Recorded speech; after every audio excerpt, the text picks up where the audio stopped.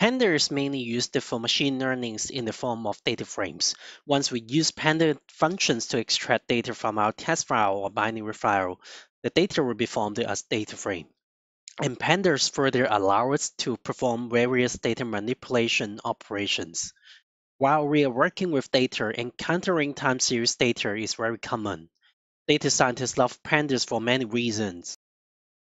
One of the reasons is because it contains extensive functions and features for working with time series data.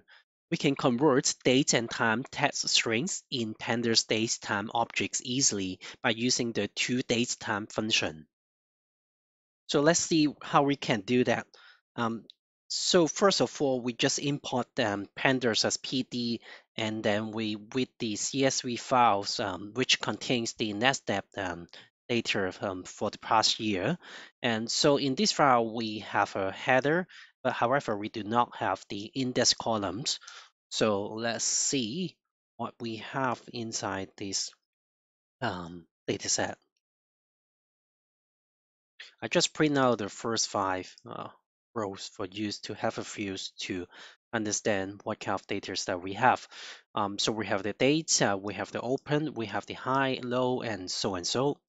However, when we extract the data from the data files to this data frame, this date is actually a string objects in the data frames. So let me show you what is the data type that we have. Which will show you the results of an object that's actually a string. So you can see the date is just a string, and the other types is a floating number. In order for us to convert these date string objects into a datetime types, we can actually use the toDatetime function. So first of all, we just we will assign the results to this date column, and then we just use just call out the datetime functions, and then what we are going to put is just put this column inside this toDatetime function, and then assign it back to the date column. So here you can see that the objects will be changed to a datetime or datetime types. So this is the result. And once we convert this date to a datetime type, we can use some datetime functions. Say, for example, let's just assign a new column called year, and then we just call out this column. Not this columns should be the date column because, and then because right now it's a datetime objects, we can use the DT datetime typed, and then just dot years to get the years from these datetime types objects, and then we can also get the month. Similarly, and get the date by changing it to month and day. So let's print out the first 5 rows to see what we have. Just ignore this time.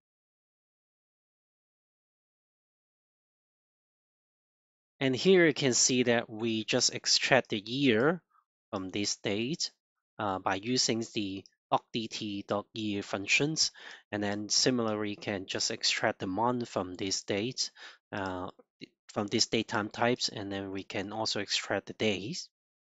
By having these 3 new columns, we can further manipulate our data. Say, for example, we can do some filtering functions here. Just say, for example, let's say we would like to filter the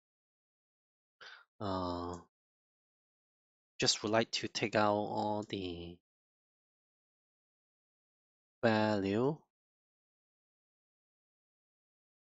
for month between, say for example, 3 and 6. So that means we are going to get the 4 and 5 month. uh, I mean April and May's data.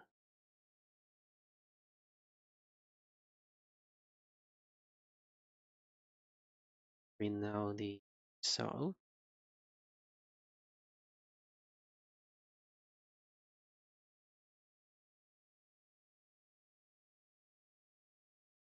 And we can also use group by functions to, say, for example, calculate the mean of the opening price. Just this nav step and then group by function. And then we just get the month column, the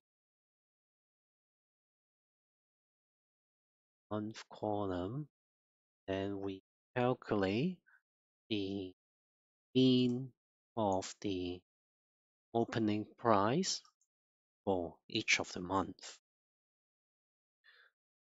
It's pretty